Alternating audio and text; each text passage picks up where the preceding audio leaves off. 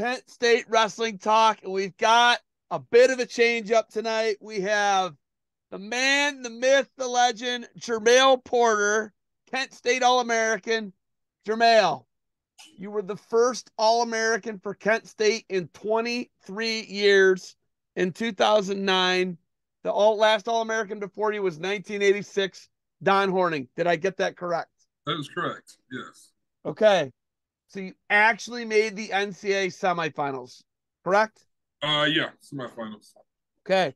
In the quarterfinals, you actually beat future NCAA champ Zach Ray. Also correct? Yes. I'm on a roll tonight, huh? How about that? So, Jermail, you're an All-American in 2009. You finished sixth place. What was the score with it was Mark Ellis in the semifinals, right? Yeah. And he was the champ that year. Yeah, he was eventual champ. I think it was like 5-2 or 5-3, something like that. 5-2, 5-3. Okay. So you lose to Alice, and then you're in the Conti semis, and then is that where you wrestled Rochelle, or was that for fifth and sixth? I wrestled him in the Conti semis, and then I go Zabriskie for fifth and sixth, I believe. So wait a minute, hold on. You triple dipped to 3 NCAA champions, is that correct? Yeah, yeah. I didn't just make that up, did I? No, it was a rough. It was a rough day that day. I love that we're able to laugh about this. Yeah, it's funny now. You lose to the NCAA champ that year, Mark Ellis. Yeah. Then you lose to Rochelle. Rochelle. Or maybe he was a runner-up. He was runner-up. Sorry. Runner-up. Yeah, they're all finalists. Rochelle. You lost to younger Rochelle, right? Yeah. Yes.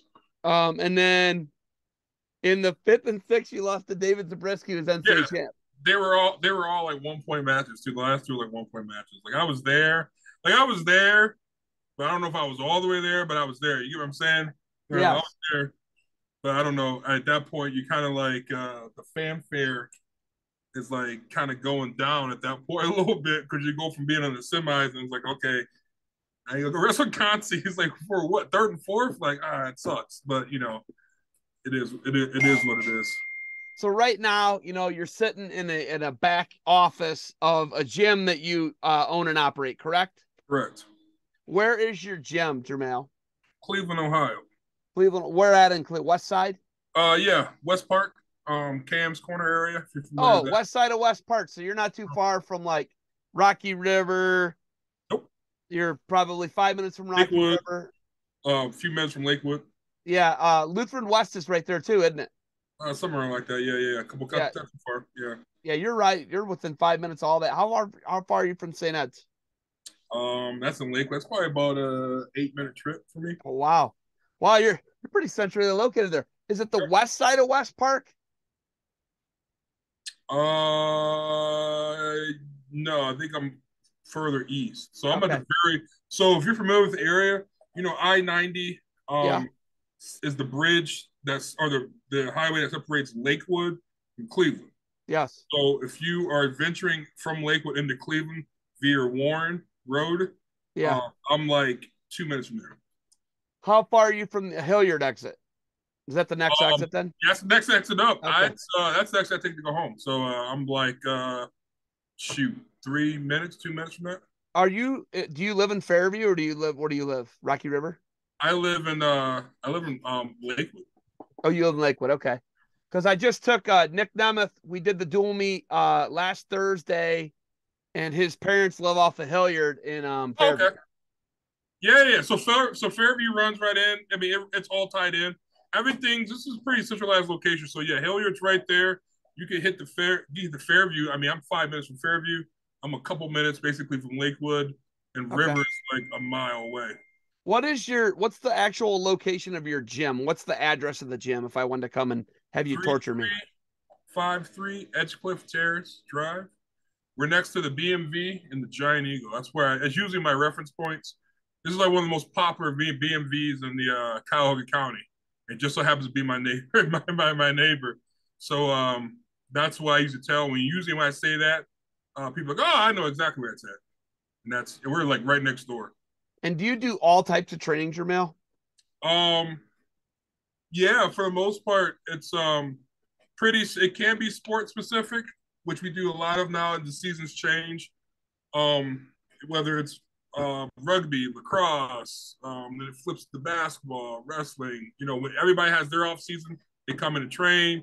Everybody going in the in season, they go take care of the football, baseball. That's probably been our big. And my brother does a lot of the women's sports, so basketball and rugby. He's had a number of girls. Because if you're familiar with the area, St. Joe's is right down the street, and they're perennial state powerhouses in rugby, women's rugby. Okay. So yeah, it's right down the street from us. So that was we've expanded the sports, and then general population. I have a number of general populations. I have a number of mixed martial arts and jujitsu practitioners also too. Just makes sense from a programming standpoint. So yeah, I got a lot of that, and then you throw general population in there. So yeah, I got a lot going on with that.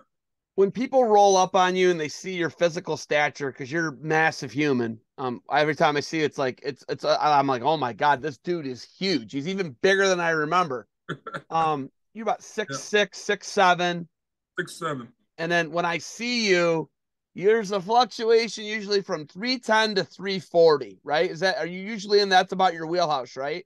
Yeah, that's about depending on what holiday it is, and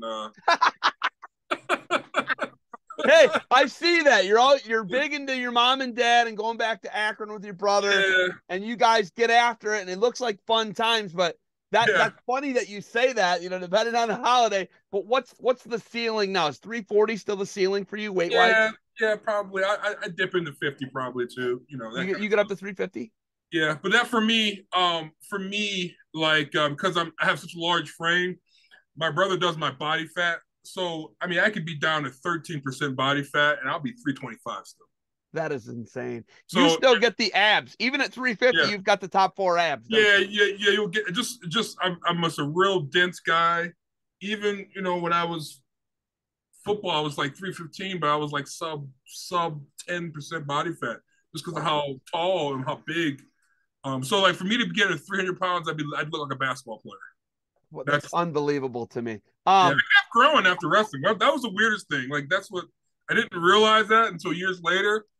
I got to 25. I was like, why am I still growing? And they didn't have an answer. So I was and Ken, I was 6'6", and I kept growing. That's Then I became unreal. six, and my official height is 6'7" 3/4". So you're So almost I'm 6'8". closer. I'm almost 6'8". What was your NFL when they were doing your NFL specs? What did they measure you at in the NFL? As far as height and weight, Yeah, height and weight in the NFL. I was legitimately like 6'6.5" at that point. 6'6.5". I was like 305 ish, 310. I think I was about 310. And that was coming after NCAA, so it wasn't necessarily peak physical condition. I had to grow into that body, and I did grow into that body, which was like a dream come true. So Well, it's wild to think about it. Now you own your own gym. What's the actual name of your gym? Functional Fitness Applied Strength and Conditioning, or FFASC for short. Which is on your shirt and on your hat. I'm glad that you get branding. Okay. There you go. Yeah. Uh, when what's wild is your story is crazy. And I don't know if a lot of your clients really know your story and how much actual background you're able to give them. But the thing that started it for you is you went to Akron Firestone High School, which was an arts and music school, right? Yeah. Yeah. And you went there to play in the band, right? Yeah. So you went there in the I band, thought and I was gonna be a musician, man. I thought that was my life's goal, was to be a musician. but you can still play, can't you? Yeah, yeah, I can. I'm not as good as I once was, but yeah, I can. But at 13, I thought I was gonna be a musician. That was what I thought life was gonna have for me. So tell me about the turning point when you saw the fight in the hallway. Oh yeah, man. So I saw this fight maybe 8 days into school, high school. I'm it's only me and my brother, and I'm the oldest. So it's not like you have like someone like, hey, I'm gonna walk you to your first class, the first day of school. I'm in high school. It's like the Badlands as far as I'm concerned. Like I don't know what I'm doing. I'm just, I got this instrument with me. I'm walking the halls. What instrument? So at that time I had the electric bass Okay. because I was in jazz band. But I had this instrument with me. I'm watching. I'm low man on the toll pole. You go on the first day. I see this fight break out, And I remember thinking to myself, like, bro, what if that happens to me? Like, you know, I don't have anybody to be like, hey, man, someone's picking on me. Like, you know, I didn't have anybody. It was me. Like, you know, and so like, I got to do something.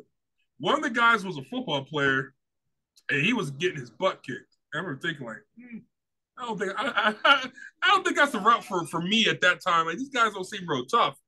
And I had a mutual friend who also was a musician, but he was into wrestling, and I uh, I went to the wrestling meeting, and that was it because he was like, "Oh, this guy's he plays football, and he wrestles, and he's tough, he's badass, this that, and other." And it turned out he was for that ecosystem. Oh yeah, I'm gonna do that because if a fight breaks out, and I have to get a fight, this seems more transferable than being in a 3-point stance and being able to blow someone off a line or pass rush or anything like that. I'd rather be able to take someone down and, et cetera, et cetera. And that was it. Literally. And that conversation lasted like 90 seconds in my brain. That was it. I'm like, yeah, I'm going to wrestle. I love it. And then didn't you say your first match was a home match? Wasn't it the last match of the year? And they put you in at 215, right? It was so it was the last conference. It was a dual meet. It was the last dual meet of the year. And it was against a kid who was actually pretty good. And the heavyweight or the 215 in front of me, he was sick or got hurt that day. And I remember I weighed in like a 210. Like I was like 210, so I was, I didn't have to cut any weight or anything like that. And I had only been to like a scrimmage or something like that. I had no. I mean, they should have just forfeited the weight class. Was what they should have did. But the fact that they put me in there, okay. And I went out there, and I got pinned. It had to be under a minute. It had to be probably under 50 seconds. So somewhere less. It was so fast. I just remember getting cradled, and that was it. I couldn't be upset because I'm like, I don't know what's going on right now. And yeah, that was that. I mean, I didn't like how I felt because it was embarrassing, but yeah. All the girls were there, weren't they? Were all the yeah, girls watching? yeah. So, as I came into freshman high school wrestling, there was a lot of upperclassmen, so you had a lot of attention from high school girls, and here I am, marching my dopey ass out there to get pinned by one of their best guys in their team, and I get cradled right in front of the visitor section, which was all the girls from our high school. I get cradled like right in front of the front row, like on the edge of the mat, like just like a baby. He just cradle crunched me. And I was like, oh, this sucks. And, how tall are you at this point? 6'2", 6'3"? Oh, I'm like 6 foot. You're 6 foot 210. Yeah, I'm like 6 foot. Yeah, I hadn't hit a growth spurt or anything. I was probably closer to normal size than even being someone to consider like a larger kid. Like maybe the adults at times saw it, but I wasn't. I was average at best. I I was 210 and like probably like 22% body fat. You know what I'm saying? It's like it's not good weight. I should have not even been anywhere there. So yeah. So the progression is then you make like the district tournament as a sophomore? Did I make yeah, maybe I think I was like an honorable mention or something. Oh no, check this out. I didn't even go to districts as a sophomore. I went to sectionals. I only went to one day of sectionals, and I got beat. You didn't make the second day of the sectional? No, voluntarily because I had a performance on the Saturday. Oh my God! You skipped the sectional tournament the second day so you could go play bass guitar. I think at that point I was like 1-1, in the tournament. I think I was like 1-1, and I was like, "Yeah, hey coach, I'm not going to be here tomorrow." And he's like, "What?" And I don't remember exactly how the conversation went. I imagine he was not very happy. I think I had like something like maybe 10 wins that year. It wasn't like life or death, as far as I was concerned, and probably as far as he concerned, like he's not going to contribute that much anyway. Junior year, you were a district qualifier, right? Yeah. So junior year, we're at Perry. Yeah. So yeah, junior year, I do qualify for districts, and I make it to the second day, I lose a stupid match. I shouldn't lose that. I mean, I think I only lost 6 matches as a junior. I was a head case there. I mean, again, I'm at a performing arts school. I got 4 music classes a day. I'm kind of in. Akron Firestone is that intense with how the specialization. I would have 2 actual hands-on like band classes, and I'd have a music theory class, and then I'd have another. I'd have like 4 of those a day, in addition to math and science and English and da da da da. So like at that point, still I don't see the big picture of this like wrestling thing. I know I'm bigger and stronger than everybody, and know I'm like well I don't even know there's college wrestling at this point. I don't even know. So you don't even realize that there's a school 20 minutes away. Kent State has Division I college wrestling. You have no idea. I don't. At this point, I don't even know it's college wrestling. I'm still thinking I'm doing these theory classes because I'm going to go to the Oberlin Conservatory of Music, or I'm going to go somewhere. In my mind, I'm still like there. I just do this wrestling thing to try to get girls. Like that's, hey, you either like me because I'm a musician or I'm an athlete. Which one you like? You know, that's my only real driving factor in this. I don't even know it's college. I don't even know it's college wrestling.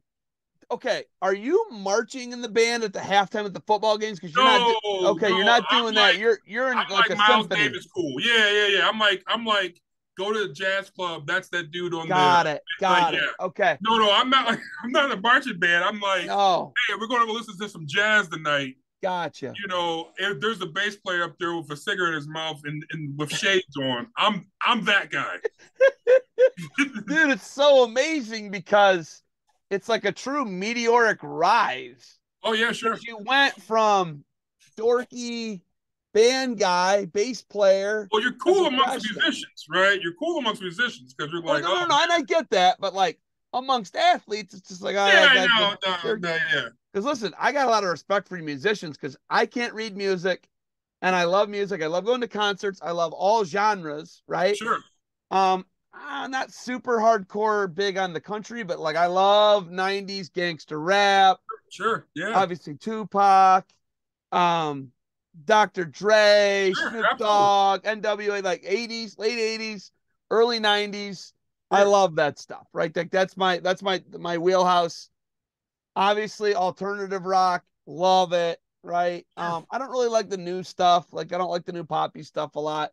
But like I love 80s, 70s, 80s rock, 90s rock. I like all that, you know? So I really am into it. I love going to concerts, everything. So like in the sense of what you're saying, you're going to try and play in a jazz band. Yeah.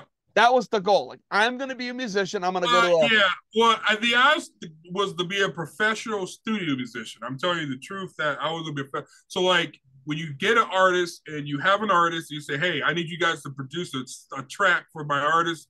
All right, you're the guy that goes in and lays the track down, and you get paid money, and that's it.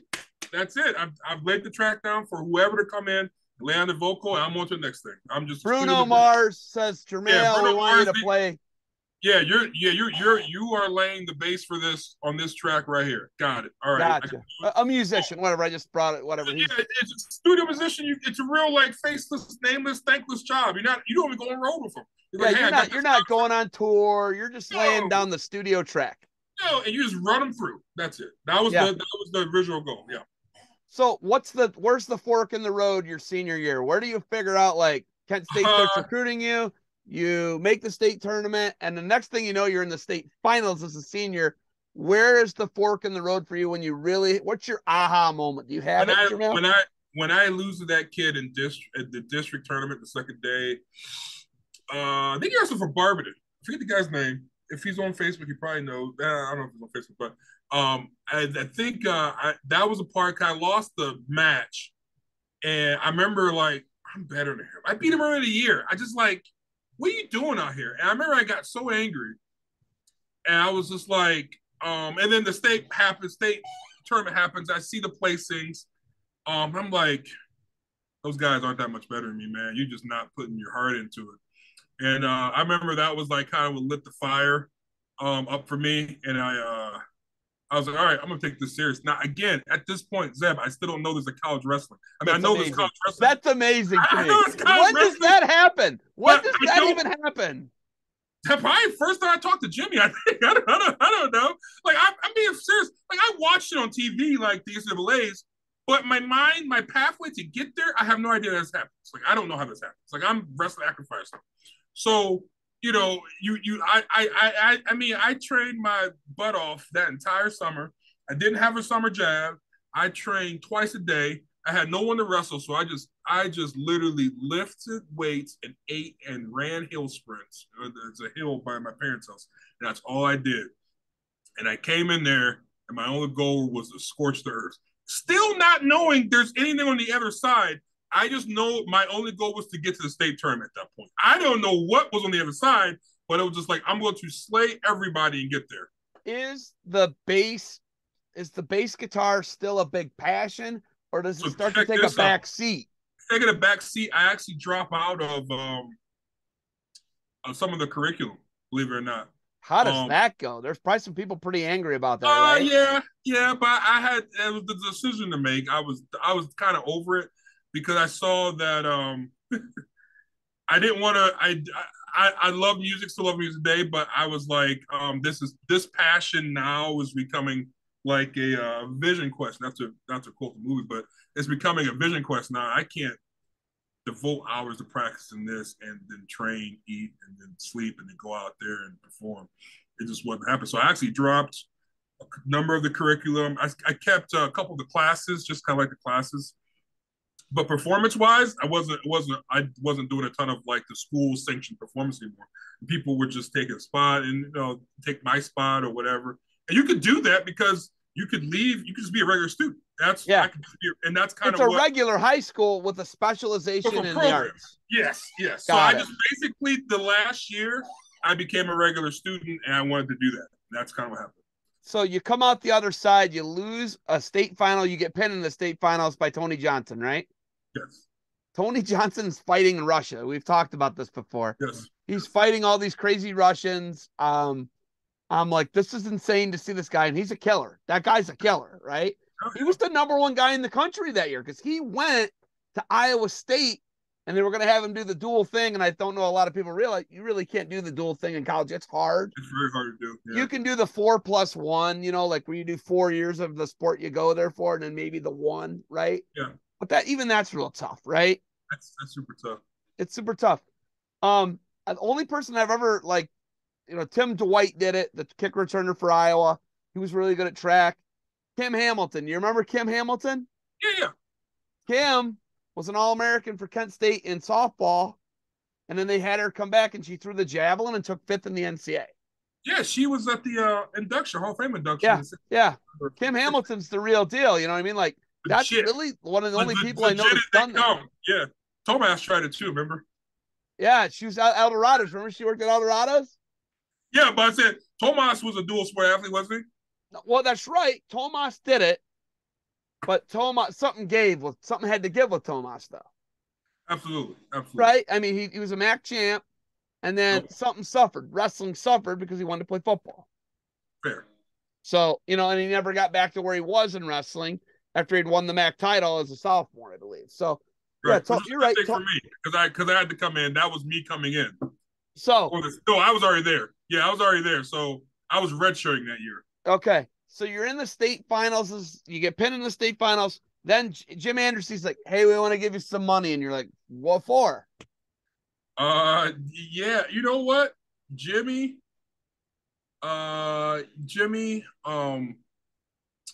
was there at the state finals. I remember running into him. My longest conversation came with Jimmy talking to him at districts a couple weeks before. I mean, I think we said a hi and bye at state, but that was it. And Coach Greenlee from OU, that was another one. Coach Joel is after you, huh? Joe Greenlee? Yeah. He knows potential. He's a big guy. Yeah, I mean, that was if I was a parent that was involved in the sport, that'd be another interesting conversation of like, you have a heavyweight focus sort of like expertise. There was what was the guy named Beltran was the heavyweight starter at the time. And then he's on Jermail Beltran. Beltran. Yeah, he was, that was an interesting conversation. I just didn't like Athens, man. I ain't gonna lie to you. Well, it's out in the country. Like you drive out the country to the Tennessee, you get there and boom, there's this college campus.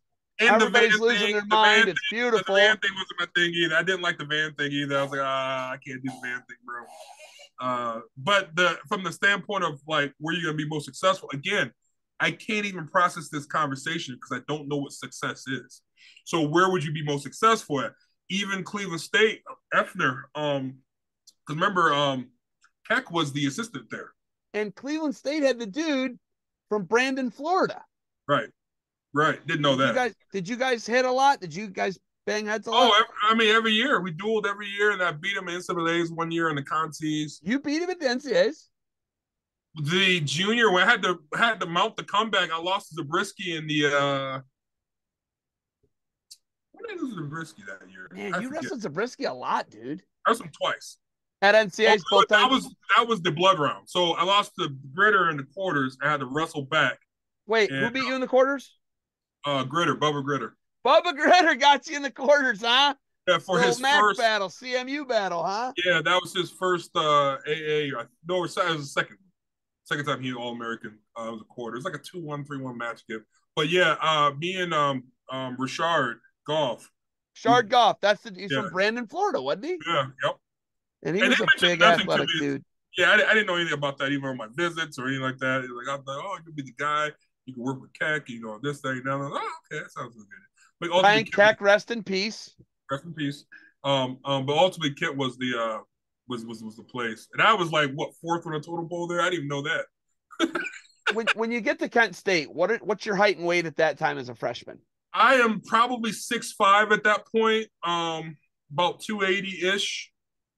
And I'm still kind of like I'm putting it together at that point. Fairly strong, fairly athletic. I needed more work on like the fundamental athletic stuff that a lot of big guys had, probably from football. I didn't have the footwork stuff. It came, but I just didn't have the footwork and maybe the mechanics some of the other guys had. And that's what football gives you. It gives you that ability to kind of become a better land athlete. Wrestling, you're not really tracing footwork so much. You're not really taking an emphasis on that. So things like ladder drills and sprinting, and you could be a little unathletic unless you do it a lot. So I'm a big like dancing bear kind of thing. Like I'm not coordinated yet. So you get to Kent, you're the fourth string guy. You get there. There's Tomas Rodriguez. He's the MAC champ. Tomas is coming back from an ACL tear. Because remember, Willie started the year before, so Tomas is back.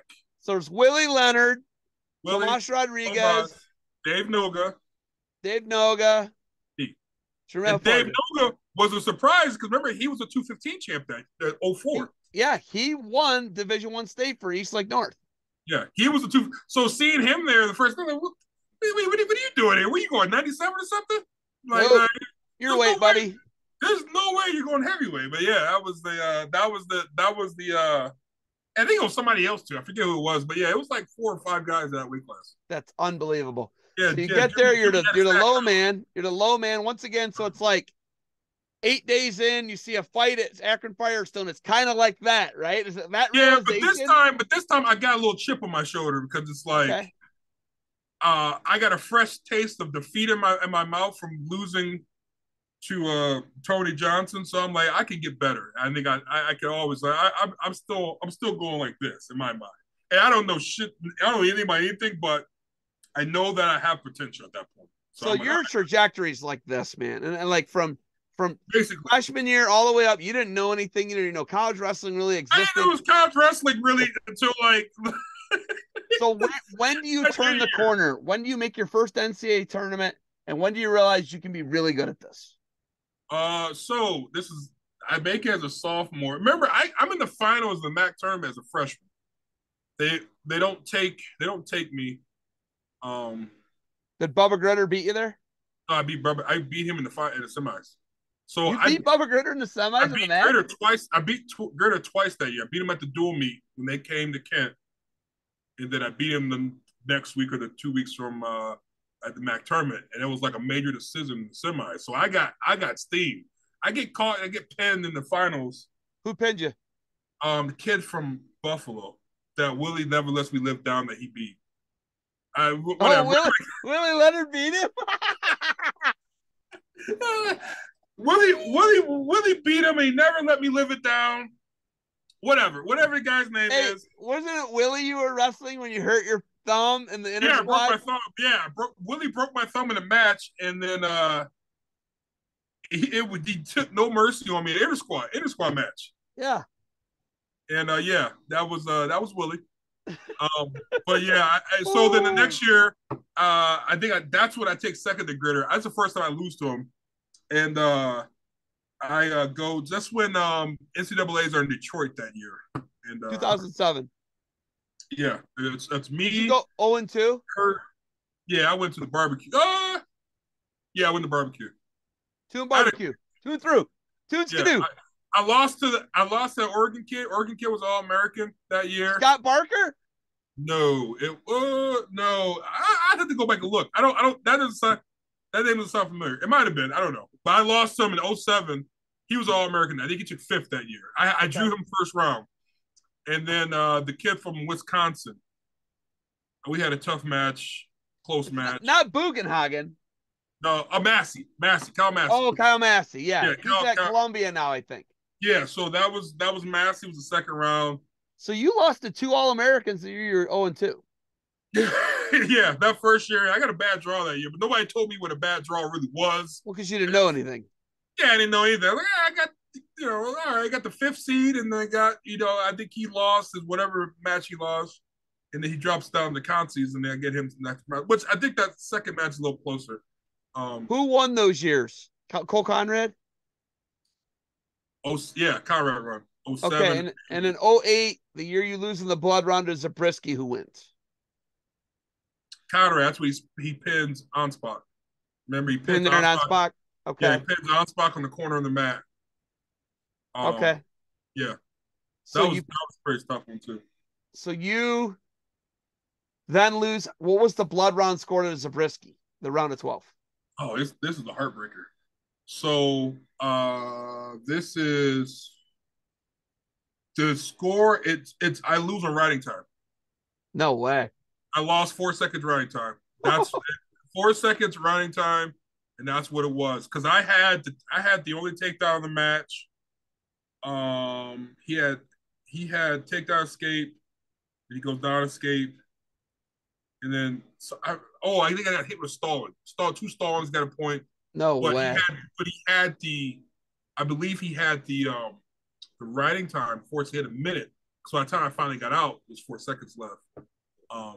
And I think he just had to dance for like a couple seconds, and that was it.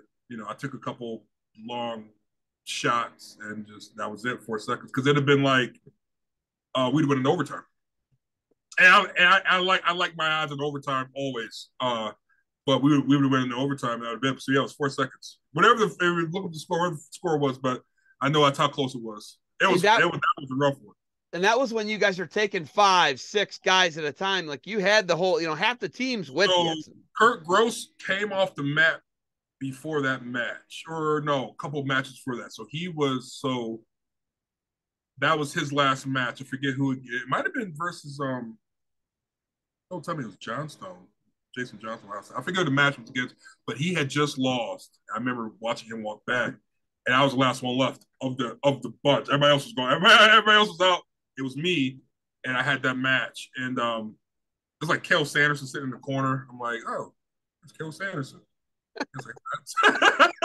I kind of know who he is. I don't know much about wrestling, but I know who he is.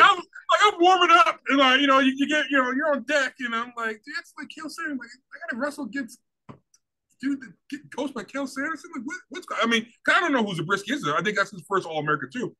Like, what is this? What is it? I've just had to win like 4 matches straight, and here I am now. I think that's his first year as the head coach at Iowa State. Okay. I believe it is. Probably. Wow, that's crazy. It was like unfair. Like, what is this? So, okay, you lose that match. Was it like your junior year in high school? Very much so. Similar to that? The feeling was the same, because I was like, I'm better. I know I'm better. You know what? I was like, I'm better. And this is when they say, you remember coaches say all the time, you probably use it, worry about your match. I was not worrying about my match. I was worrying about everybody else, what they were doing, and if they were making it. That second day, there was blood round, so everybody's getting picked off. Everybody's going home. That's it. We're going with tucking our tails, going back to Kent from St. Louis that year. And yeah, I should have been worried about my match. I should have been worried about getting on the podium, but I wasn't. And that's where the lapse of focus. That was all it took. I wasn't ready. So, but I knew I was better. I knew I was a lot better because I could do this. So the next year you win the MAC title as a senior, right? Win the MAC title, you go in seeded. You're seeded at the NCAA tournament. You're a top 10 guy. I was seeded both years. I was seeded both years. I was seeded like fourth or third or fourth as senior, but third I was like top 8 for sure. Or the year before. So you're seeded. You're a top 3, top 4 guy, right? You're seeded. You're set up good in the bracket. You get into that match with Zach Ray, right? Yes. What is the difference in the match with Zach Ray? Because Zach Ray, he's an NCAA champion, and you beat him. Very, very tough to wrestle. Right? So you got to beat him in the quarters, and I think he might have lost in the blood round then. He did an All-American that year. He lost to Schaefer, from Pitt. Who you had some wars with, who is teeny tiny now. He weighs under 200 pounds. Okay. He's at Presbyterian College. He was the head coach. He's now like an athletic director, and they just moved him up into like an athletic director position, maybe with wrestling. But I interviewed him last year at the Southern Conference, and he's itty bitty. Okay, yeah. Well, that's you guys went opposite directions. Yeah, we did. I kept I kept at it. To be fair, yeah. So Ray was in the quarters, and that was a tough match because we wrestled at the Virginia duels earlier that year. And how'd that one go? Did you beat him there too? Yeah, I beat him that year too. Also, did that go in overtime? That one might have been in overtime. I remember I was dog tired after that match. It was just very hard to score on. Very strong for a freshman. I mean, obviously, he goes on to be that champ. I mean, he was very tough, real thick forearms, like legs. Like he's only about 6'1", though. He's like substantially shorter than you. 6'1", but it's like trying to wrestle a fire hydrant, man. It's and when they got those shorter limbs, that tendon strength is jacked up. So anytime you get a leg, it's gone. You can't even get a leg. So you got to just and not surprisingly, but he had a very good gas tank. Guy could go. I remember thinking that. Did you beat him in overtime? At the Virginia duels, yes. And the NCAA, I was like, this is not going in overtime. And then, I was down. He was up, so I beat him in regulation. Yeah, I was down. You took him down to beat him, right? Yeah. I was down by a point. Nope. Dude, you don't even know. Like, I'm sitting there watching that, and I'm like, it's going to happen again. The curse. The curse is going to continue. It's in my mind, too. Don't worry. I'm like, oh, my God, dude, this can't happen again. 23 years in a row, 24 years. Oh, my God. This guy. But what was crazy was Badleon was still alive. Yes. Badleon was, and we had 2 All-Americans. Kent State had 2 All-Americans that year, but you did it first because you did it in the quarters on Friday morning, right? Yes, Friday morning. Yeah, Friday morning. And then he did it Friday night when he beat the Oklahoma guy, Joey Fio. Nope. And then, guys, you should have had more, man. That team right there, I've been exposed enough to sports and, by my profession, I'm able to understand the psychology of it. That team, that was the biggest stage for a lot of those guys, and myself included. But the only advantage I had is I'd been in the round of 12 or the blood round the year before. So the moment when I got there, it wasn't too great. Now the semi is a different story, but the quarters, I've been in the quarters before. I think a lot of our guys, even Mitchell AA's the next year. Yeah, but Mitchell lost a crazy match to Bell that he shouldn't lose. You guys should have had 4 All-Americans that year. Mitchell loses to Bell, who he beats the next year at the NCAAs. Chine had a great tournament, right? Chine beat Brent Jones, who was seeded that year.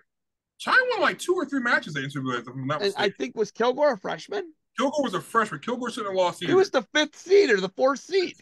Kilgore losing was like, You oh. guys should have had 5 All-Americans. Like that's not even like a stretch. What I'm saying. No, that. Oh, and Lashaway. Larry Lashaway, yeah. Lashley gets beat in the blood round by Yeah. Frank Molinaro, 8-6 or whatever. Stuff like that, yeah. And so, like, you got to think there was a lot of that. Was probably It had 6 All-Americans. we would have had a like. I think the moment was just we needed one more year. We had one more year. Yeah. Everybody, I mean, because the Mitch and Belly on AA eventually. We just needed one more year. Yeah. And the thing about Drew Lashaway is I believe he went 2 years to Bowling Green State University where he wasn't even at Kent State Wrestling. He did the 1 year, and then he joined us the next year. So he did the 1 year. So he went 1 year to Bowling Green, 4 years to Kent. Yes. That is, think about that. Because that year off that's it. That's it. That's the difference. I mean, whatever. He's a grown man with a family now. Like, he was going to the open tournaments and stuff too. I remember seeing Larry or Lashaway there at the open tournaments, and like he was there, but not with us. But yeah, he was, he was a guy going to Bowling Green. Yeah, next year he shows up, and it's like, oh, you're actually on the team now. Yeah, that was yeah. We should have had 6. So you got you and Nick Badleon. He's the assistant coach at Ryder now. Pretty tough team. They had an NCAA finalist 2 years ago. Nick does a great job. And it's a bookend All-American, right? You got the 25 and the heavyweight. But that's how we've been all the whole year. Like I said, I think Bellion, I remember seeing this kid, like, there's no way this kid's going to start. He's a true freshman. No way he's going to start for us right away. And boy, was I wrong. Bellion was as tough as they come. Bellion's a competitor, man. It was Bellion, but we needed that fire to carry it because he was as tough as they come. That's for sure. So, you look at that and, you're an All-American in wrestling. It's not how you want to finish. You lose in the semifinals to the eventual champ. You fall to 6th place and lose to 2 other NCAA finalists and another NCAA champ. In retrospect, I shouldn't have lost in those matches. I'm being honest with you, but that just shows you, if I had to do one thing over again in life, I don't believe in regrets, but if I had to have one, I would have probably started sports in general in 7th grade, maybe 8th grade. I needed 1 extra year of maturity. So if you think about starting 8th grade and almost like a transient property, if you shift everything over, like, then you get an NCAA champ. In my opinion. Okay.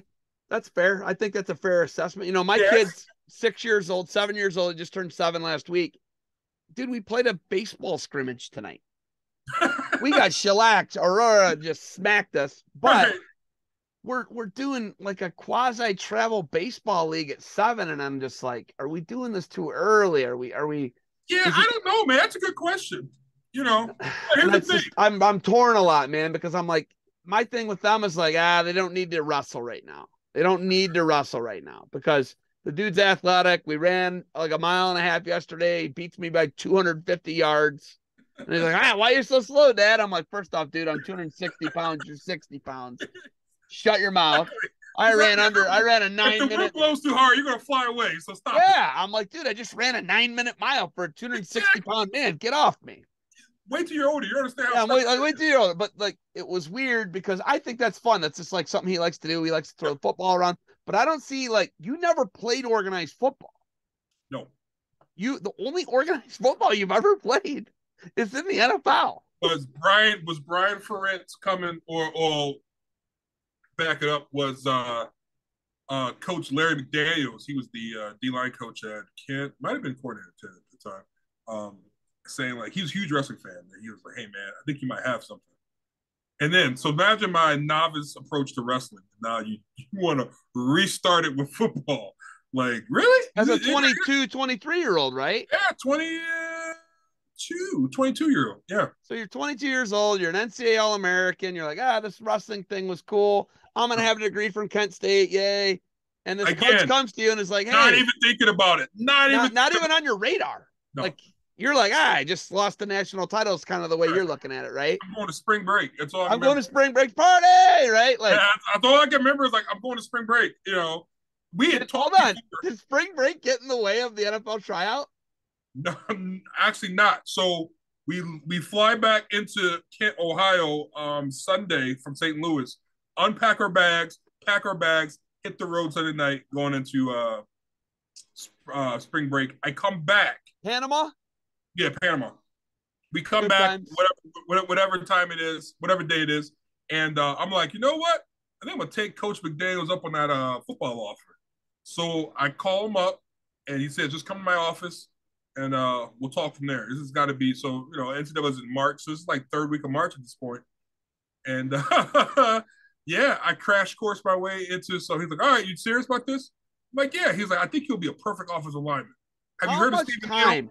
How much prep time from Panama City, 7 straight days of drinking and staying up all night and eating garbage? Yeah. From that point to the scouts from the NFL coming in and seeing you. How much time from Panama City to NFL scouts seeing you actually work out? What's this time frame right here? 3 to 4 weeks, maybe. You prepared for an NFL tryout in 3 to 4 weeks? 3 to 4 weeks. Now, mind you, I'm like 280 at the time. Well, I'm probably heavier because going by spring break. But I'm in wrestling shape, right?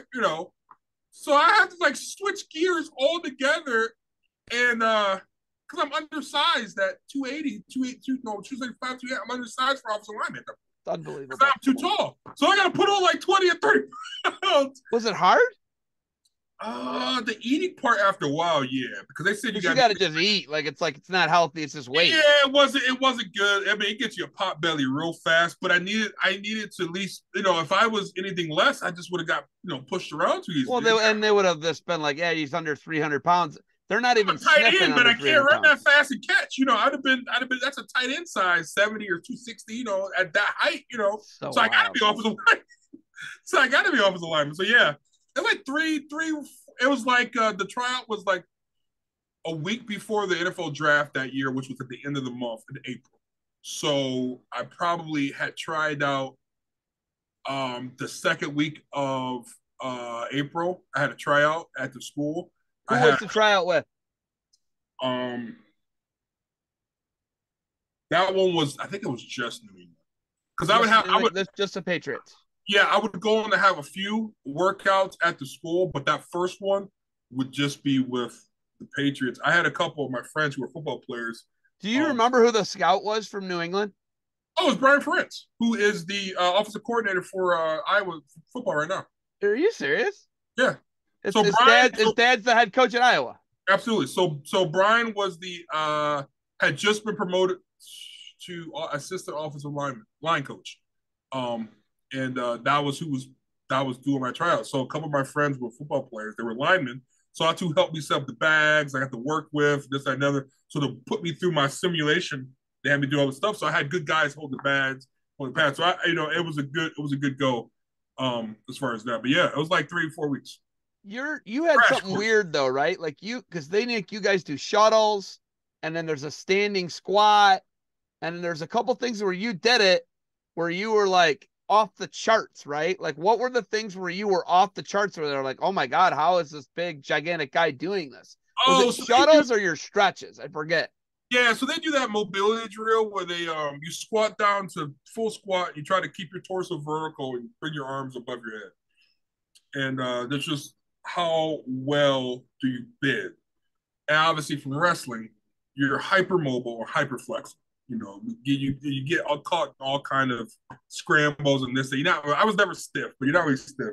So me do that, the perk of being sub 300 pounds, for me to do that was like just like this, yeah, just like that, and keeping your heels on the ground and not letting your heels come up. That in a traditional course of football, of a traditional football career, a college career, that could be $1 million right there. Like your specs. You told me like your specs and all those like drills and stretches and mobility. They were like your specs were better than the number 1 draft pick at your position.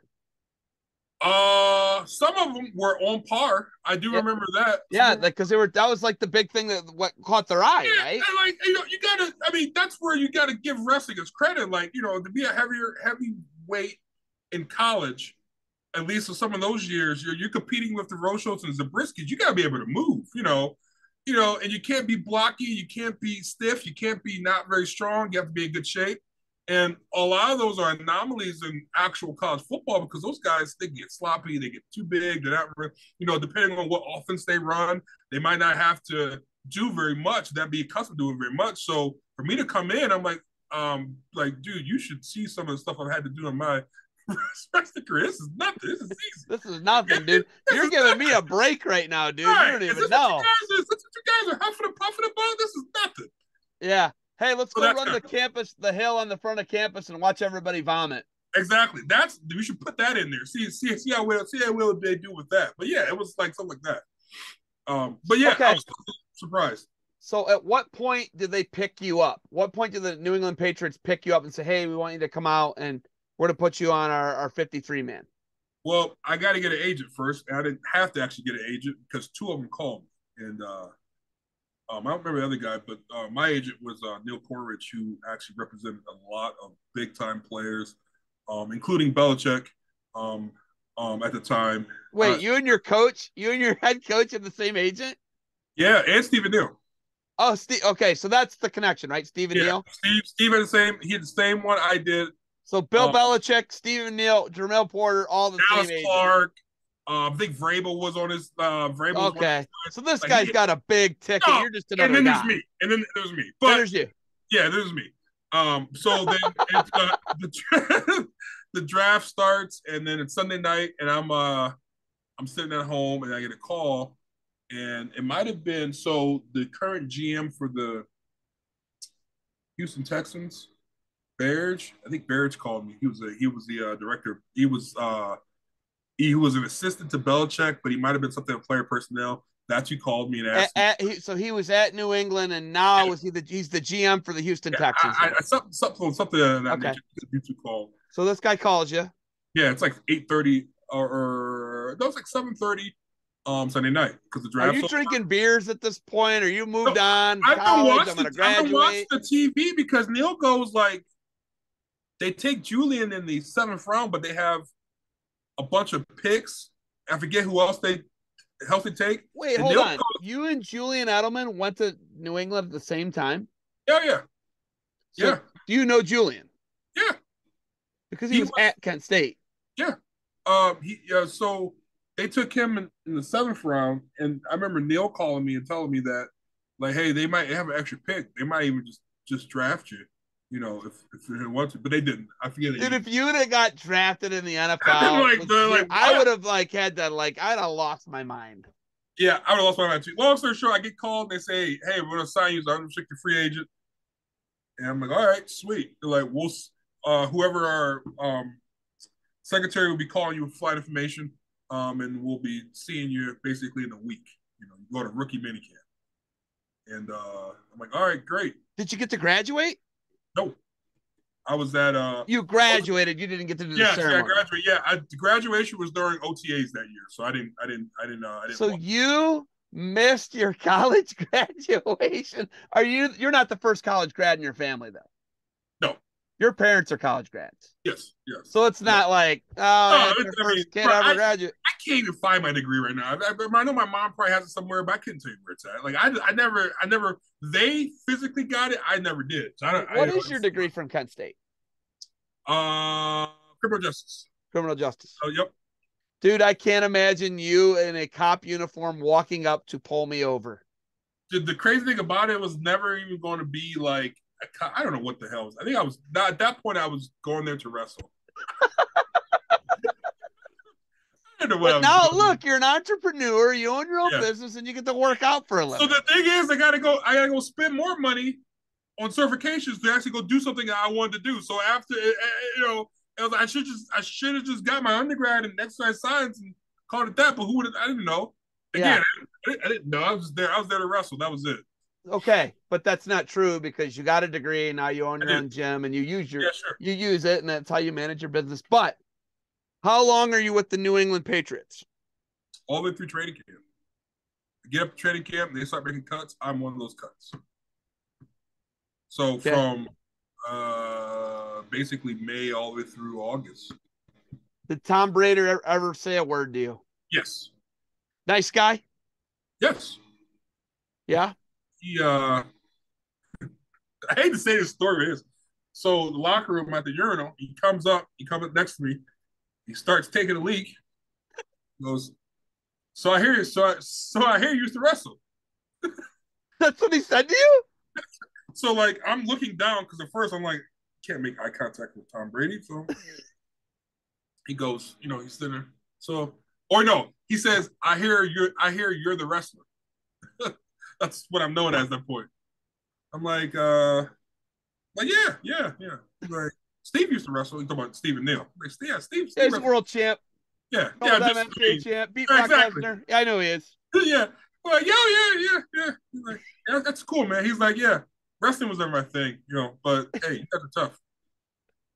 Zips up and goes. That was it. Is that your only interaction with him, or were there others? Like one of two, a couple high and buys, maybe. Okay. But that was like the longest conversation. And I was like, oh.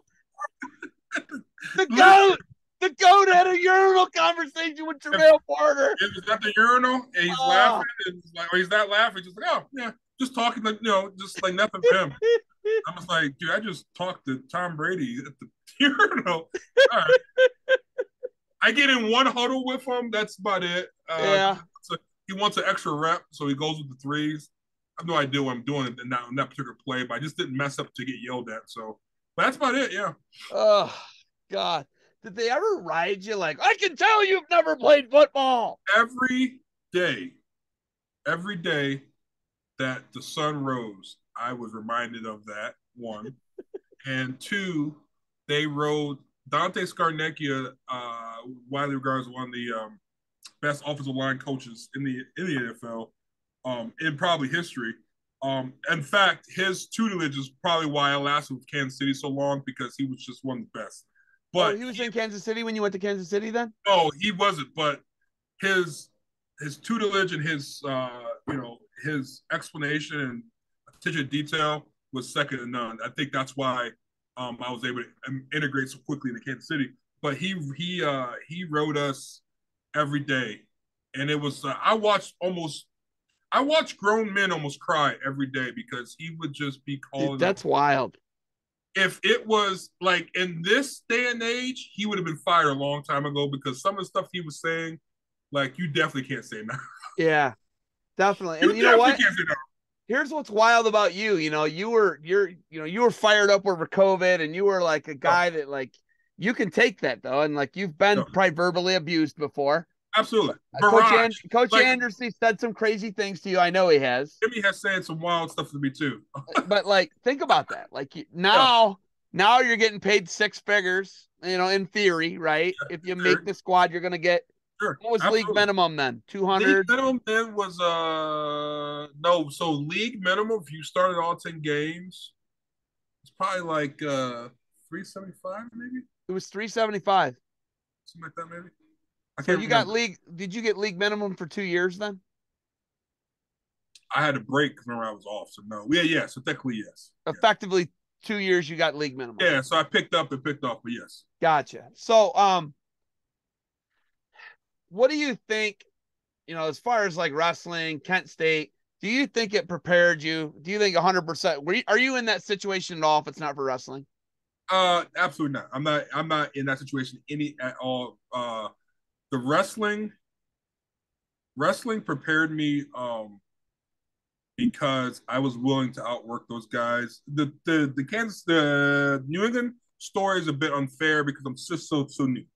Kansas City, I'm able to work, and I'm able to outwork you guys because I'm just tougher than you guys. And it really boiled down to I'm just tougher than you guys, and I'll beat you in practice, and I'll beat you in the weight room, and I'll beat you during the sprints.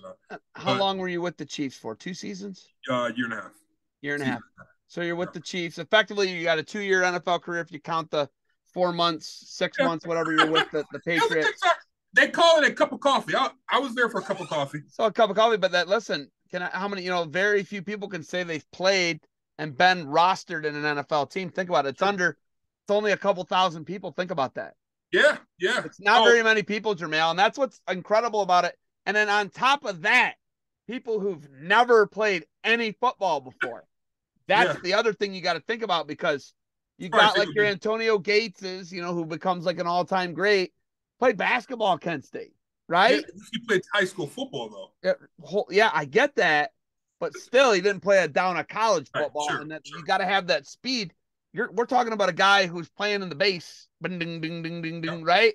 We Yeah. got a guy who was Much playing the quarterback. base, Yeah. didn't want to get his butt kicked, so he went out for wrestling, and the next thing we know, within 8 years, this 9 years, under a decade, this guy's on an NFL roster. Come on, Somehow I just woke up and like, all right, here we are now. that's Waking so up, wild, man. waking up in a hotel room, like, how did they get here? That's kind of what it was like a lot. Who put you on skates and threw you down the one time? Oh, Kansas City. yeah, Tom Bahali. Tom Bahali was defensive end or outside linebacker, defensive end. And I remember it was cold. It was frozen outside. Kansas City get a lot of snow, but it got cold. And I remember we were installing this new play, and the twos always go against the one. So if you're the second team or third team, you're always going against the one. So you give them the best looks. And I was there, and he hit me in the chest. And I remember, he came off of a perfect pass rush, and I set too high because it was cold out, and I was doing nothing until they said, "Porter, get in there." And I'm like, "What?" Like, bro, I've been sitting here like freezing the last 20 minutes. So like, I'm in there, you get to play, you get to the line of scrimmage, you get set up. I'm like, dude, I'm not even warm anymore. And he's like sweating somehow. I'm like, what? And he just hit me in the chest and just sent me into the airborne. I hit the ground. I remember thinking how hard the ground was. And then I was like, all right, somebody go in, whoever go in. Like, I was out. Like, I got embarrassed, and then you pull me out. Like, bro, I can't even redeem myself. Well, that's the competitor in you, though. You were wanting to compete. It's not like Oh you yeah, were I like, was afraid. Like, yeah, I'm like, dude, like, let me get another one. Like, you just embarrassed me, but they pull you out, put somebody else in. I think the starter was Ryan O'Callahan. He might have been getting water or might have been hurt. And, yeah, all right, he's back in. They're going. get out of here. Get out of here, Yeah, Porter. get back over there. Like, all right, see you guys Go later. put the coat on. Did you have the big coat on? No, just during practice, I didn't have anything. I was just standing there like a chump next to the rest of the chumps that were watching. That's what we were doing, waiting to get a rep randomly. Did you ever dress for an NFL game? No, not for any of the home games. They only dress so they would only dress six guys. So they would have the starters, plus they had a guy named Barry Richardson. He was a swing tackle. Or seven. They would dress seven. So Because they only dressed 7 linemen? they had a swing guard, a swing tackle. Okay, here's my question. You're on the sideline for all the games where you're Yeah, at, where you're yeah, on the yeah. 53-man roster, right?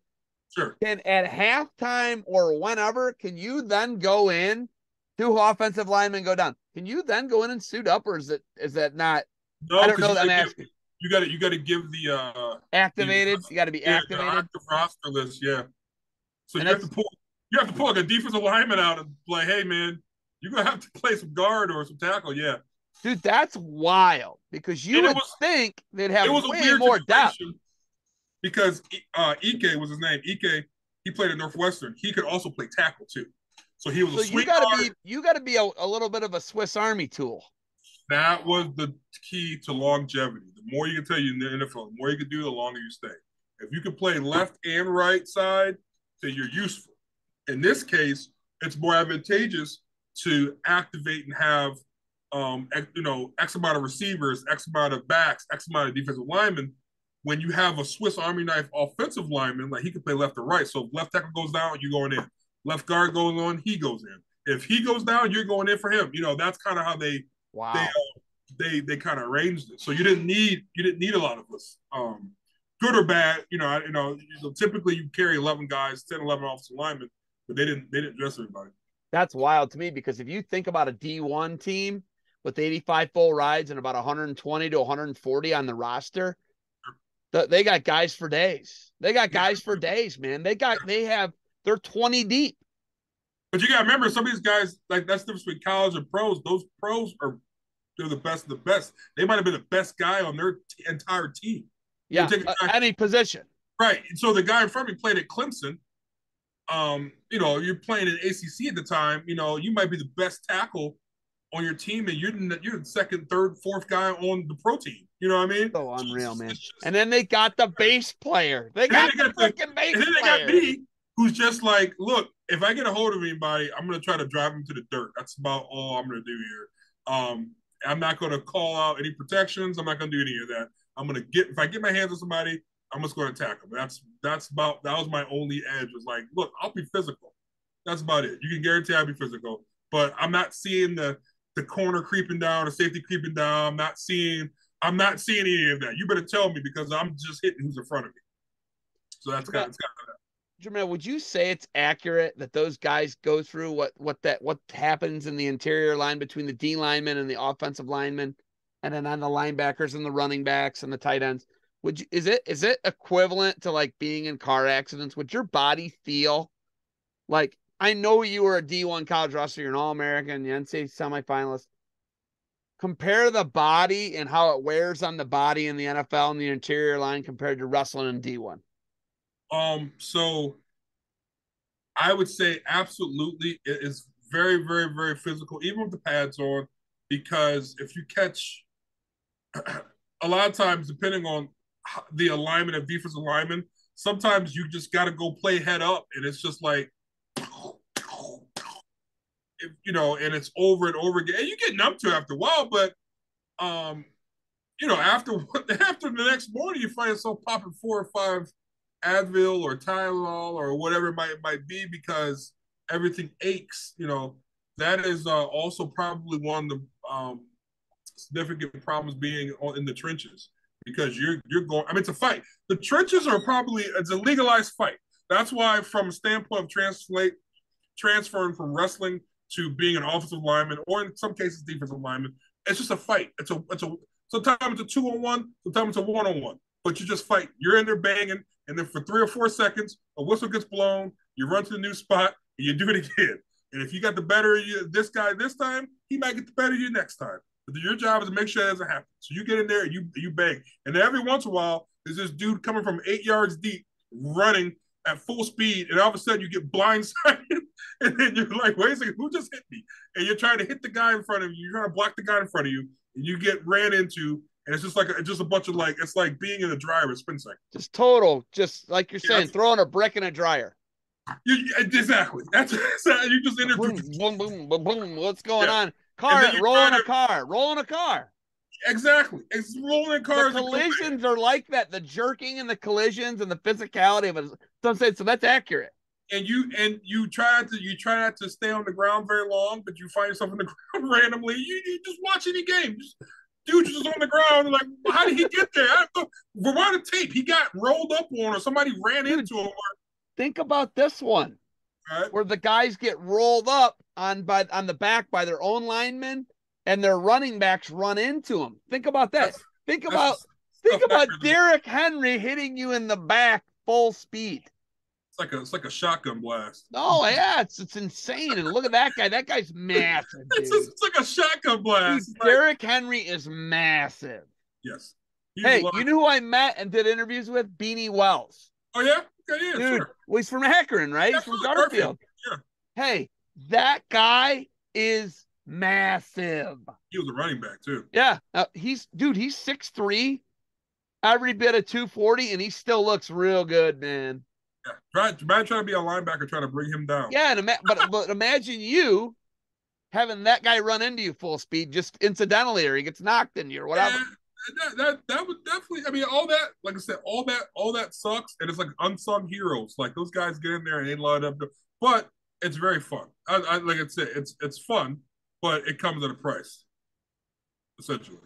You talk about, there's like regret. It doesn't sound like you have any regrets about playing practice squad in the NFL. You say that there's regrets about your NCAA, your senior year. What do you do every day to kind of impart knowledge to people and to make that acceptable to you? Because you're a competitive guy and you want to win. How do you deal with that every day, and how do you impart your knowledge on other people? You take feelings or things people, they say it's a saying in sales, right? They say that people will remember how you make them feel.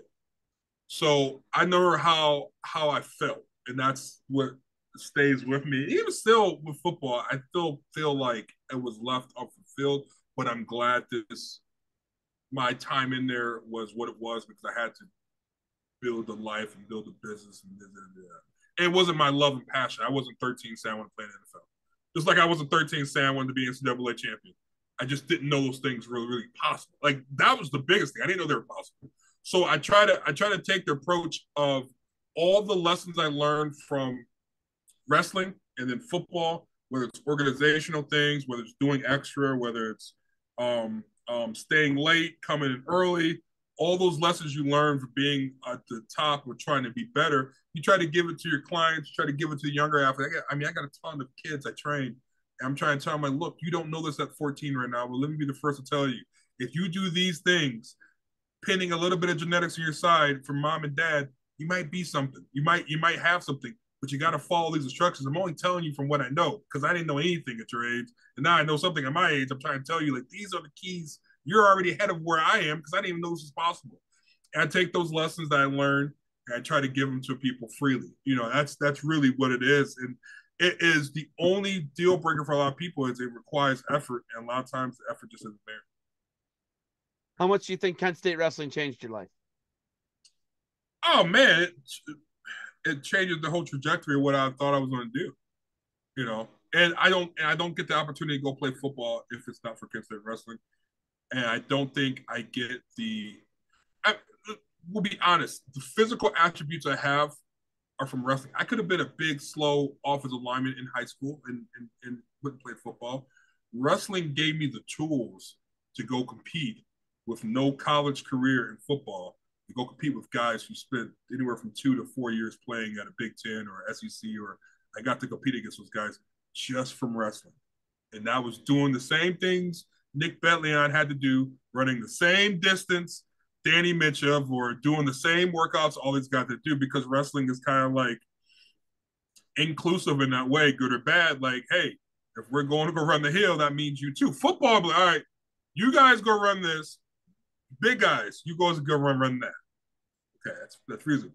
No, if you guys are running 8 miles, that means I got to run 8 miles. So it made you a lot tougher. It made you, my physical attributes were really, really high. And I think my athleticism by that time had came together really well because you have to be athletic to be there. Do you have a favorite memory from one of your teammates, housemates, guys you wrestled with? Are you still close with guys, and are there things that when you guys get together, do you still talk about Kent State wrestling? Yeah. I got a couple group chats with the guys now. Various different break off the little groups of the group chat. But I talked to a good amount of the groups. Favorite memory, like I said, it's always going to be the Central dual meet when we went up to Central and won. That's probably my favorite because it was 5 years later after watching that squad that I was redshirting behind get beat by Ashland. Like we were losing to Ashland University. Not saying anything bad about Ashland, but like we went from losing to that to beating the number 5 or 4 team, wherever they were at the time, team in the country at their house. But we had grown together. That we're a bunch of under. Jimmy did one thing right with that class, which I think was his first class. He picked a bunch of guys who were like underdogs, who still had a lot left in the tank, and might have been overlooked. I think we would have been overlooked, everybody. But Jimmy like kind of picked up like this guy might be something. This guy right here might be something. This guy right here might be something. And that's kind of how, by the time you get to the very end, that's what you had was the group you had. But yeah, you had Bubba Gritter from Central, and then you wrestled Trice too, didn't you? Yeah, Trice. What was your record with Gerard Trice? 2-0. Oh, you never lost to Trice? No, that's Barlow. Barlow lost. He was an All-American the year you were an All-American, though, wasn't he? Oh, he was. Him and Ray were the same age, same grade. Oh, okay. So the next year. Next year was an All-American. Gerard Trice was the real deal, man. He was really good. He was tough. I think Zach. He wasn't although I went over time with him too. Also, he wasn't as much as a puzzle as Ray was. Ray was like a puzzle because he was so. Doughboy had a lot of skill. Trice had a lot of skill, but as far as the physical imposing, like hard to move, like it was a stylistic nightmare for me versus Zach Ray. It wasn't a stylistic nightmare with Doughboy because he was very athletic. He wrestled he tried to wrestle like a 97-pounder. The Doughboy was first off, great nickname for Gerard Trice. Yeah, try. I call him Trice. Whatever. I'm sorry. I just No, Doughboy was his nickname though. He used to wear the I just Doughboy like, I singlet. don't know. That's Hey, like he sees legit. this. That's he embraced it. See this guy call him Doughboy. No, yeah, that was Gerard Trice went by Doughboy, wore the Doughboy singlet. That was his deal. Doughboy. Yeah. Dude, I love hearing it. I love seeing you. I gotta catch up with you. I gotta get over there and check out your facility out and see you train people, man. I love it. I'm here all the time. Hey, is being a small business owner and entrepreneur as glorious as you thought it would be? Absolutely not. It's fun. It's fulfilling. But you love it. I love it. I love it. But it definitely probably led to me going bald early. Yeah, it is not whatever anybody tells about entrepreneurship or small business is an absolute lie. It is a grind every day, and then twice on Sundays. Does your clientele know that you played, 2 NFL seasons roughly, NCAA D1 All-American, NCAA semifinals? Do they know these things about you? Do they know the story? Like, if we showed this to most of your clients, would they know? I think the kids do, because they got Google. I don't know how much of the general population does it. I mean, I'll be honest with you. It's not like I use that as a selling point. The younger athletes are savvy enough to know that, but I think my general population crew, I think 75% of them do. 25% have no idea. They just like, there's this big guy that owns this gym, and this is where I go. Big gigantic guy owns the gym. If they come in my office, I have a couple things hung up, but you got your All-American plaque? Yes, I have the All-American plaque. Can we see it or not? What's that? Can I see it? Oh, I got the computer. It's on the Zoom is on the computer. Okay. I didn't use my phone. You can't snatch it off the wall for me? Oh, yeah, I can. Here you go. There you go. Hold on. I gotta get a picture of this. Hold that bad boy up. There you go. Yeah, buddy. All right. Yeah, so I got like stuff like that around, and I don't think nobody really comes to my office that much. So, I mean, if they got curious and want to ask, I'm sure. But people don't know what that is, though. That certificate. No. That's when that's because they get 2 of them. One goes on the office wall usually, or the room wall, and then you guys get one because Ian never picked us up. Of course, I'm sure you're shocked. But Ian never picked us up, and I had Ian's. I had his 6th place one from New York City, and I was like, I guess you don't want this. And I gave it to my brother. Okay. I hang on to it. I had a lot of stuff in boxes, but I started packing it. I want to decorate the office, and I got some. But yeah, they don't really ask. Some know, some don't. But I'm cool with that. I love it.